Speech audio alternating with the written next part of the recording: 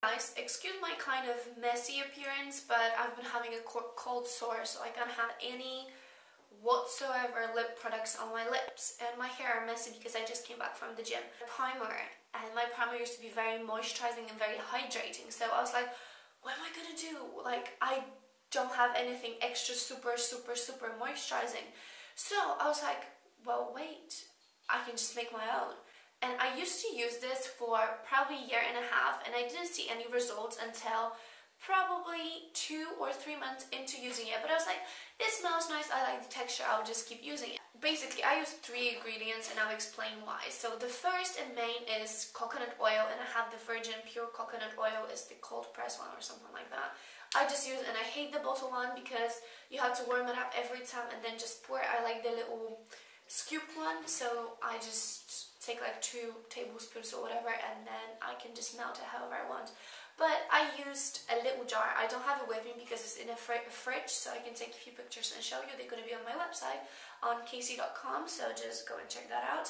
So I use coconut oil. You can obviously use any mixture of oils, but coconut oil I love because when it's stored right, so when it's stored not directly on the sun, like, you know, when the sun hits, so it is like a cream texture, and I absolutely love it because you attach it and it just melts in your finger. Grapefruit oil, because it's really good. It gives your face a glow and hydrates your skin, and it smells absolutely amazing. You can use orange, rose, whatever you like and whatever your skin needs. So if you want something anti-aging, you can just research, or I will try to find like 3 the best or something like that, so you could try this out. But I've been using this one with my previous creams as well quite a lot, and I've been breaking out here on the side a little bit.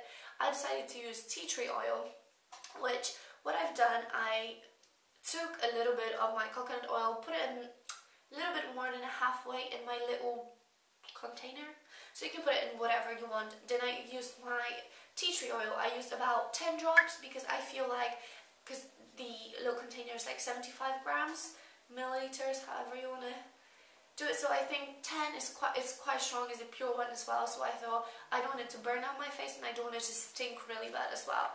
So, and then I used probably 15 to 20 grapefruit drops and it killed the tea tree smell, because I like the tea tree, but when I'm doing like a spa day, but on the any other day when I'm just getting ready to work or something, I do not want to smell like a tea tree. So I mixed it all together, mixed it up a little bit.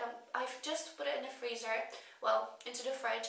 So it's going to be there for like 10-15 minutes until it goes into the consistency that it should be in, which is going to be exactly like the one in a bottle. And then you can just take a tiny little bit, you can use it on your face, this is what I've been using it for, and you can use it all over your body, and your skin gets so much better hydration than from any other lotions that I ever used. So I've been using this one for a while, and if you like my DIY, then give this video a thumbs up, and I will have more coming, because I find myself often buying lots of makeup products, lots of body kind of taking care of your body products, and then I never use them. I always give them away to like my friends or my sister or whoever comes along, because I never use it up, because I'm like, oh, it doesn't moisturize as good as whatever I'm using, you know, like that's organic, that works.